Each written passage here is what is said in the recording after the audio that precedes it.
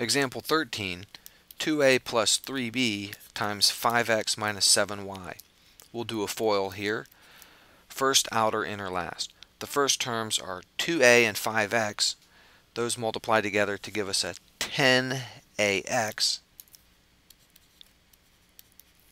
The outer terms, 2a and negative 7y, multiply together to give us a negative 14ay. Then the inner terms, 3b and 5x, those multiply together to give us a positive 15bx.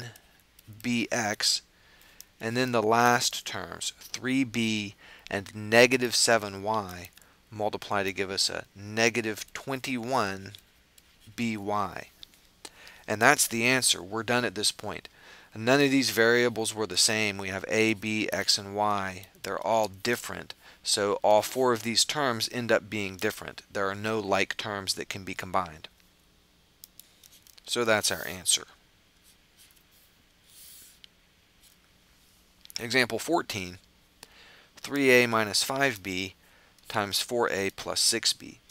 Let's do a FOIL. 3a times 4a is 12a squared. Then 3a times 6b is 18ab.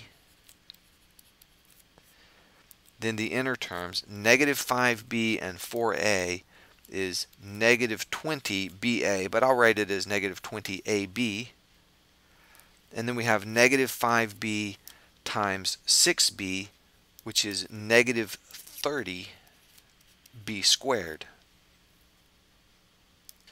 And we have two terms here that are both ab terms, so those can be combined. We'll keep our 12a squared, and 18ab minus 20ab works out to negative 2ab. And then we still have the minus 30b squared. But that's our answer. 12a squared minus 2ab minus 30b squared.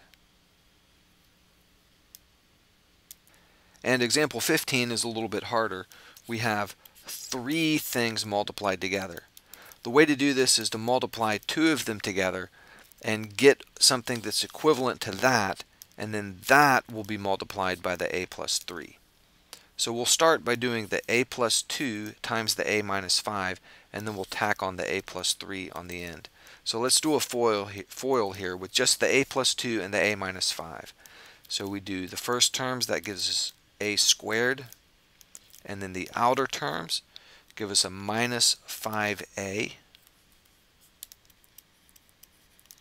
and the inner terms give us a plus 2a, and the last terms give us a minus 10. What we have here is these two multiplied together. That still has to be multiplied by a plus 3.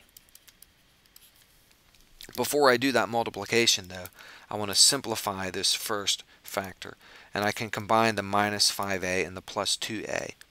And when I do that, I get a squared minus 3a minus 10, and that's multiplied by a plus 3. Now this I know how to do. I just have to take each term in the first one and multiply by each term in the second one. So I'll do this systematically. I'm going to start here with the a squared, and I'm going to multiply a squared times a, that gives me a cubed, and a squared times 3, that gives me a 3a squared. Now I'll look at the negative 3a. I want to multiply the negative 3a times the a, that gives me a negative 3a squared, and I multiply the negative 3a times the 3, that gives me a negative 9a. And then I'll look at the negative 10. I have to multiply the negative 10 by each of those. So negative 10 times a gives me a negative 10a, and negative 10 times 3 gives me a negative 30. Now I'll combine some like terms. A cubed is the only a cubed term, so I just write it down. Then I have 3a squared and a negative 3a squared. Those two cancel each other out, which is kind of nice. I have a negative 9a and a negative 10a. Those combine to give me a negative 19a. And then I have the negative 30 on the end, which sticks around. And that's my answer. All the like terms have been combined. A cubed minus 19a minus 30.